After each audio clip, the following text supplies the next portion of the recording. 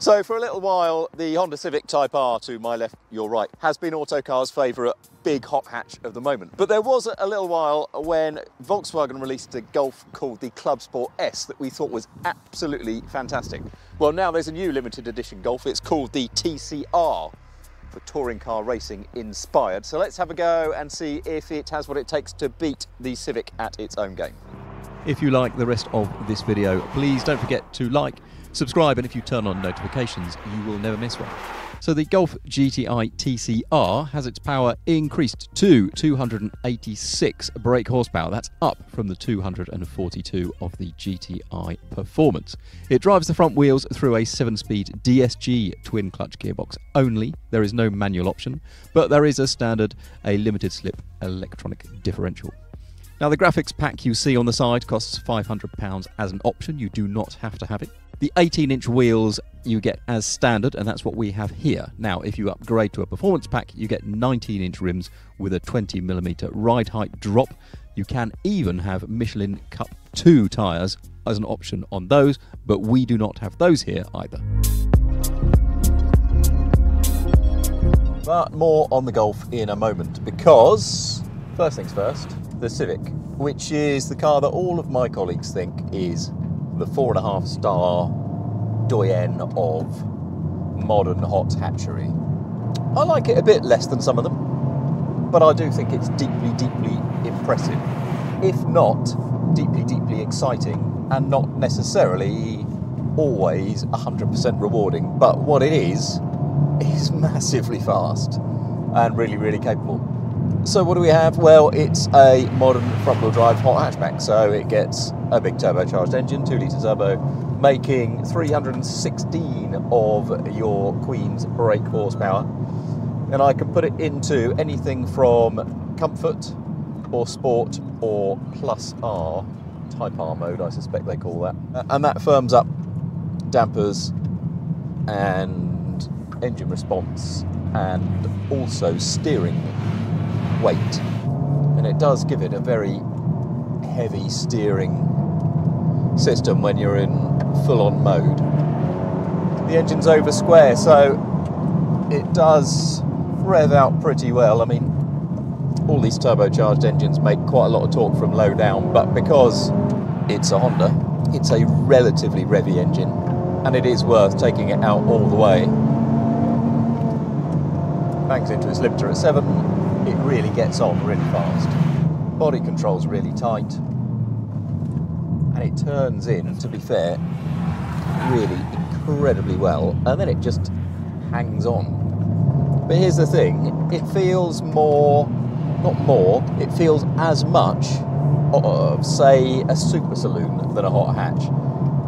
It grips loads at the front, it grips loads at the back as well, but there's not a lot of sort of mid-corner adjustability. If I get into a bend and lift, it just slows slightly and its line brings in, but it doesn't do any of that sort of pitching stuff that you get in a Renault Megane or a Ford Fiesta ST, or you typically get in a Ford Focus ST as well.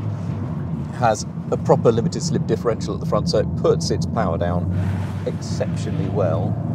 There's a little bit of torque steer, but with getting on for 300 foot-pounds of torque and being front-wheel drive only and having a limited slip differential, all of those things can corrupt the steering quite a lot if you're not careful.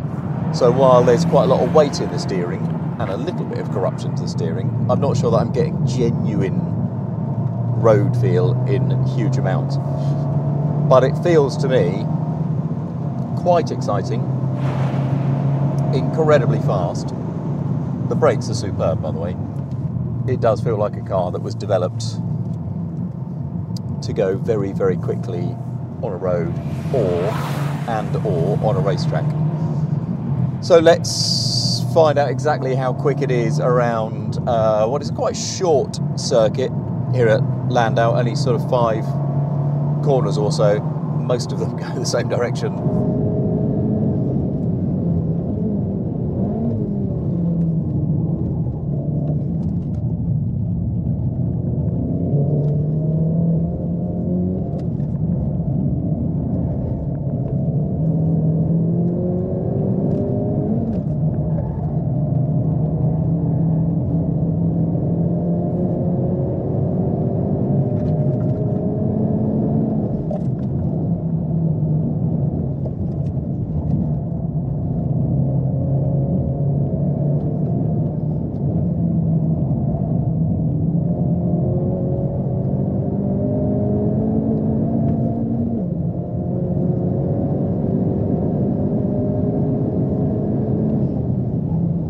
So the Civic is about as fast as any front-wheel drive road car around this small Landau circuit, setting a lap time of 46.6 seconds. It reaches 106 miles an hour down the back straight, and its apex speed, the lowest speed through the fastest corner, is 56.8 miles an hour.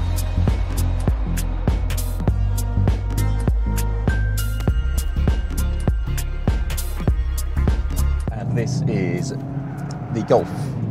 And I've had a lot of time for the Golf GTI. I've got a real soft spot for it because it feels like the car that's rewarding when you want, but actually if you have to drive it every day, and most people do drive their hot hatchbacks every day, it's the better riding, sweeter steering, just as responsive most of the time. It's more hatch, less hot, maybe. And maybe that's okay. That's certainly where Volkswagen pitches the GTI. Whether it's really appropriate for the TCR, which is of course inspired by cheaper touring car racing program, TCR, touring car racing. For those of you who are my age, you will remember TCR being total control racing. For those of you who are not my age, you could Google it and YouTube it. It's like slot cars, but they could change lanes. So when Scalextric was one lane at a time except at crossovers, TCR could swap lanes. Not ever sure how well it worked, how much it took off.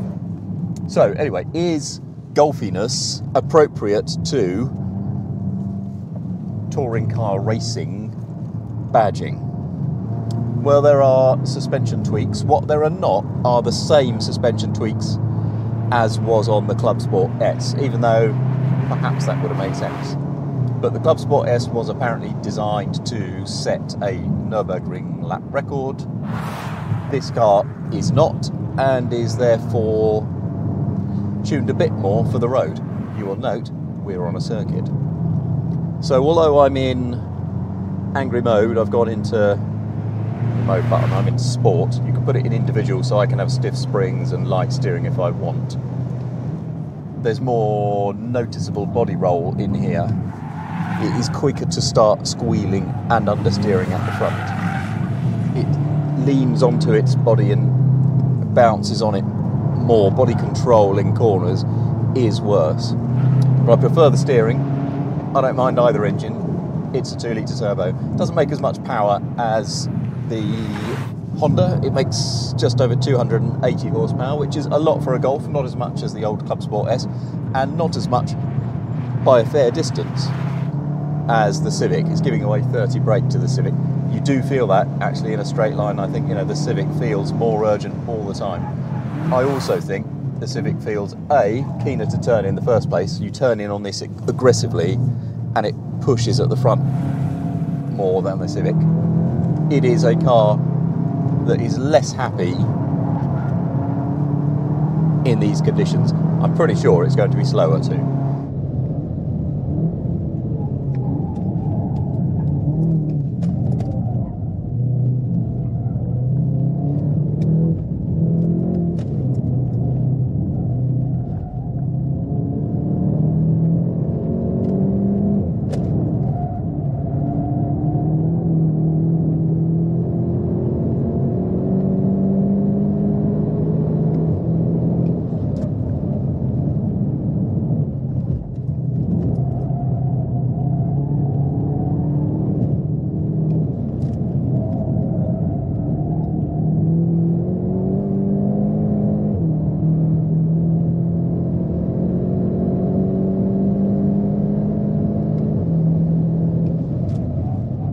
The Golf then sets a lap time of 48.6 seconds. That's a full 2 seconds slower than the Civic. Now, partly that is down to the fact that it is not as fast down the straights. It reaches a peak speed of 104 miles an hour. That's about 2 miles an hour off of the Civic.